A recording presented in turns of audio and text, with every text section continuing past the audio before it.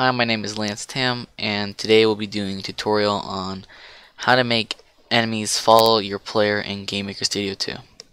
So first you want to start out with your room, and you want to place your objects for your player and then your enemies however you want it.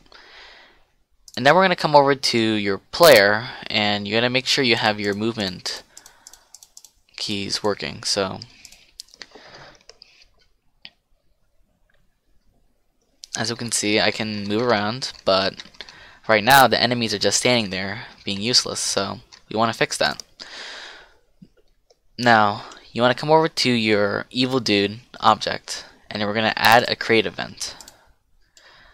So basically now we're going to assign a variable to the evil dude named SPD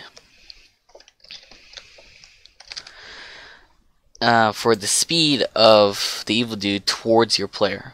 Now we don't want to type the full speed because that's going to bring up a separate built-in variable in GameMaker Studio 2. So we just want to keep it as SPD, and then we can assign it a value like 3.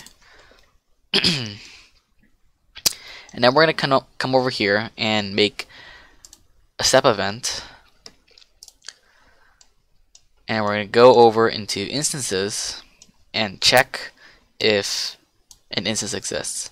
So we're going to set this to if the big man object exists, and then we're going to come over into movement and set point direction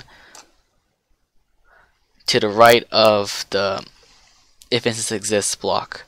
See, we want to put it to the right of the blocks because we want this to only happen if big man exists. If we put it like this, then it's just going to occur anyway. So now you want to set your X and Y in the direction of the player.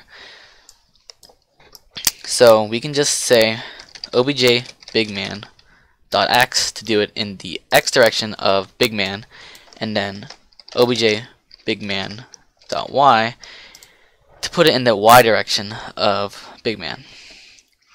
So now we also need speed for our enemy guy in the direction of the player. So we can just put SPD in the speed box because we already made that variable over here.